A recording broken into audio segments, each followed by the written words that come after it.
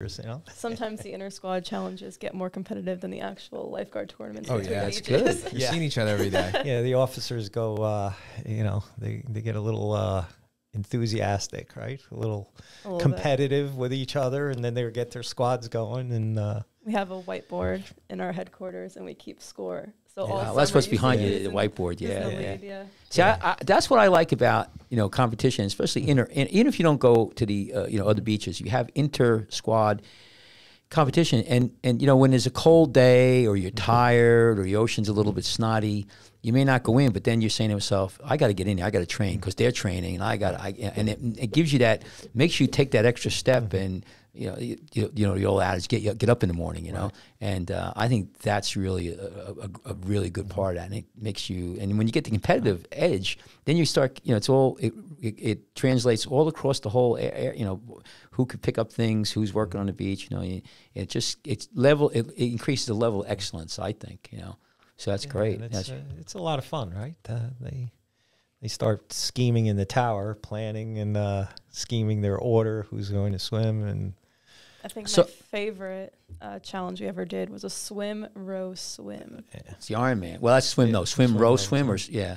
Swim, row, swim. So you had a partner. It was like a box. So the boat was waiting out at the buoy with one partner in it. One partner started on the beach. So that partner had to swim out to the boat, jump in. Like a boat pickup. You would row horizontally or parallel to the shore to the other buoy, and then the other person had to jump out and swim. That's a nice race. I like that. That's a good one. That's a good one. That's a lot of fun. We used to do the Ironman, you know, row, swim, and paddle. But so you have four. So the way you set up your beach trip is you have 4 squads, and then each one has a sergeant. Or go ahead. And it's and on then, Liv. Go ahead. And so you run. How many people are under you? Like you're a sergeant. So what is you have an area, and how many stands do you run or control? Each squad will cover 3 stands. Depending on the years, you would have like 10 to 16 guards. Right. And then so there's 4 sergeants, and I guess you rotate them. Then how many lieutenants are above that? You have lieutenants? 2 lieutenants, one for each beach. We have North Beach and South Beach. Right. Yeah. That's good. And so you guys do different events every year? Different events every year? Yes. Do you guys do beach flags? Yes. I'm a sucker for beach flags. I think it's so fun. That's one of the most competitive ones. And we have a thing called real physical. Island Beach Rules, which really means that there are no rules. Nice. That's the way to do it. Yeah, when we go at it, it's we call, okay, today's Island Beach rules, and there's no rules. So. Yeah, see, I don't want to tell her our bad, you know, we go back in the day, but we used to go down to, I guess it was Fort Lauderdale or Hollywood Beach. And there was a few years, they used to invite, I don't know if you remember this, we used to invite the beach patrol. So they would invite Asbury Park, Atlantic City. We would go down, and actually one winter, I went down with Joe Brento, that pitcher, and Joe Casino. And we were going to compete in Hollywood. Now, again, we're not, you know, we don't have any equipment. It's kind of off our season. Orlock?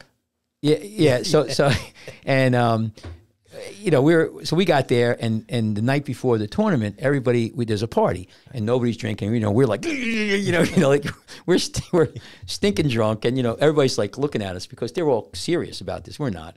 And then the next day, when the tournament came out, the flags are all out there. So we started working out, and we swim out there. And if you know, the flags they have like in Lavalette, we used anchors, but there they had blocks. So what we did is we went out there, and Joe Rento swam down to the bottom, picked up the block, and moved it in about 20 feet, right? Right. So we started competing, right?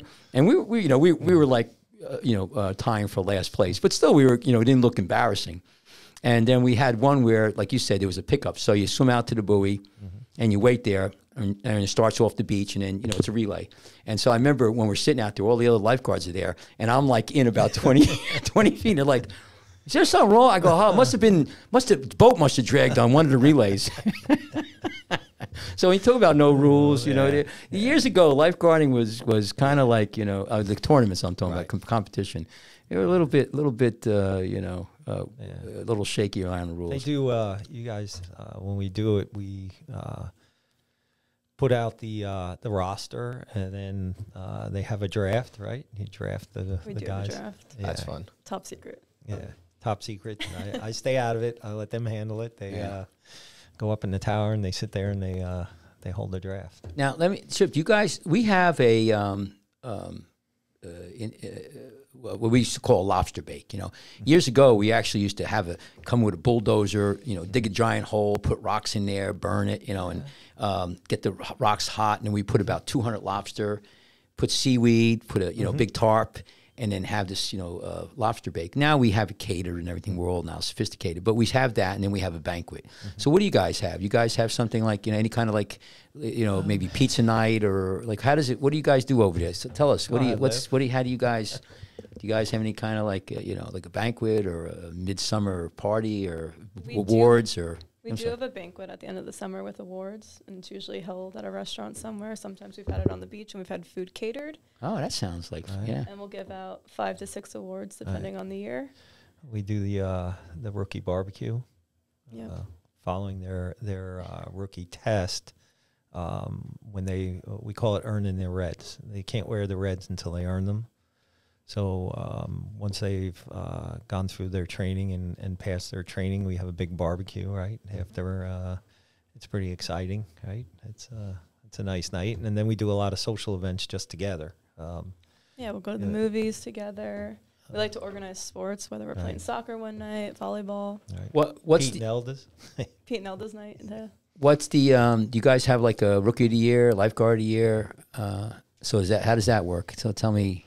So the awards we'll give out. What are they? Yeah, what are the awards? So for rookies, you can get Rookie of the Year, or you can get the RKT award. So which is what? RKT stands for Rookie Knowledge Test. So that whoever performed the best of the rookie class on the test before they sit. We have the Beach Pride Award. We have Officer's Choice Award and Lifeguard of the Year. And then depending on if tournaments are going during the season, we will give out a tournament MVP. Now, the lifeguard of the year, how does that, like, what would be some of the things that a lifeguard would have to do to become a lifeguard of the year? Like, what would be some of the, like what outstanding? How would you pick that? If you're trying, when you go to vote for the lifeguard of the year, I guess you all guys vote for it. Right? Yes, we do. So what do you look for? Like, what do you, a big rescue, or just somebody who's really passionate? Like, if somebody won lifeguard of the year at Iron Blade State Park, what would you tell me that what is the essence of that individual, why they got that award? It goes to someone that's always willing to better themselves.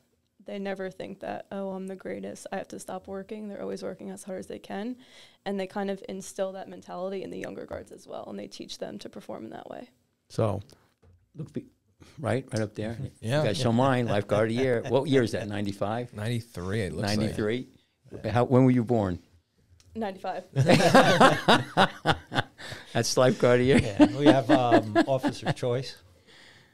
Right? Yes. Talk about that one. So Officer's Choice goes to someone who begins to think in the officer mindset, and someone that we believe might be able to control the beach if one of the officers has to step away for some reason. Ooh, I like that. Yeah. I like that a lot. That's like a good the one. Precursor to becoming an officer. It's someone that we all mutually respect at I don't want to say at our level like we're above them, but just in terms of our experience and as Liv said, that they could step into our position and in our absence and things would be fine. Yeah, that's an important thing. And Chip and I, when you become officers like us and we're running the beach, we could have somebody who knows the water, is a great lifeguard, made big rescues, but when we look at him to make him an officer, you got to be responsible. Yeah, and we've had officers, guys or gals that we made officers, and I come in and they're out there surfing, and nobody's monitoring the beach because there's big waves. And you got it. Yeah, and I'm very right. And as Liv said, it's the officer's mindset. Yeah, that's a great thing to start. Perfect way to put it. Yeah, it's hard, and it's hard to pick that out. And sometimes when you're an officer, you have to really look at the bigger picture, and then what's the word I want to use? You can't be selfish. I mean, you have to be selfish. You can't think about what you want to do. Right. There's days where I want to work out, and I can't. I have to sit up the headquarters and man the phones and watch everything. Right. And or those days when the waves are just perfect to go out and and you're just sitting there and you're like, I gotta get this done. Yeah, well, it's even worse for the captain. That's what these guys don't realize. And Beach Pride. Yeah, Beach Pride. So what's the Beach Pride one? What's that about? It goes to the most enthusiastic and motivated guard of the year. And is that sometimes the youngest one, or is that sometimes the older? Like how does? Because I would think it's the younger ones, but is it sometimes It varies year to year, but Yeah. I would say it's usually second or third years after they've come back from their rookie summer. They've loved it so much and they're really ready to go. Yeah, I have fond memories of State Park. You know, I'm been very lucky because I worked at La Valette, I worked at Seaside, I worked at State Park, and I can tell you all of these three beaches have flavors. It's try to tell the difference between strawberry, vanilla, and chocolate. Yeah, I mean, you really can't. They're all really really sweet. And that's one of the things that makes lifeguarding such a unique occupation, job, whatever experience. For me, I just call it an experience because.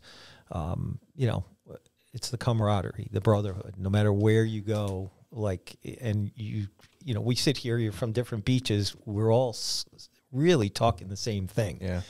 And well, that's why, like on a busy day, we look around. I mean, we know like at State Park is probably busy. Island, Seagirt, Spring Lake, and of course, when we hear about a tragedy, it kills us all. And these things that happen with lifeguards this summer, it really brings it home. And I've been dealt with people, and you dealt with people where people drown. So it's a real serious thing. That's why it's a lot of fun, and you have the ability to save somebody's life, but you also have to understand that it's not just working at Wawa, right. And you're making a sandwich. I mean, this is that's